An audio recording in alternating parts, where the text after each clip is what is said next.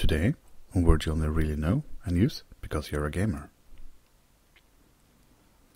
Sniper or sniping.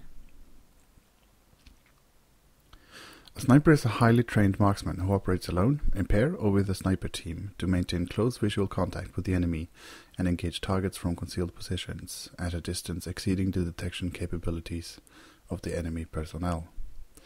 These sniper teams operate independently with little combat asset support from their parent units.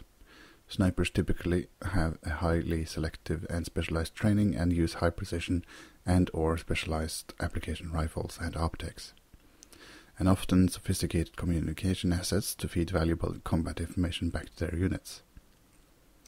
In addition to marksmanship, military snipers are trained in camouflage, fieldcraft, infiltration, special reconnaissance and observation, surveillance and target acquisition. The verb to snipe originated in the 1770s among the soldiers of British India, where a hunter skilled enough to kill the elusive snipe bird was dubbed a so-called sniper. The term sniper was first attested in 1824 in the sense to mean the word sharpshooter. The snipe bird had a great camouflage which enabled it to remain very undetected by hunters in the marshlands, and if the snipe flew, the hunters would have a very difficult time estimating the correct aim and lead, because the bird had a very erratic flight pattern.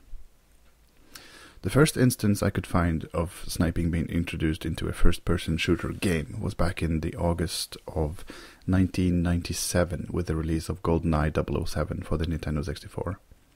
It featured a sniper rifle with the ability to perform headshots and incorporated stealth elements as well as a Virtua Cop-inspired features such as reloading, positioning-dependent hit reaction and animations, and an aiming system which allowed players to aim at a precise spot on the screen. You could hold down a button and this would allow you to activate the aiming mode, which would bring up a reticule that the player could move around at will for more precise shots. While it never featured a full-on type look-through-the-scope view, it did allow you to adjust the zoom range by pressing the C buttons while in aim mode to zoom in and out.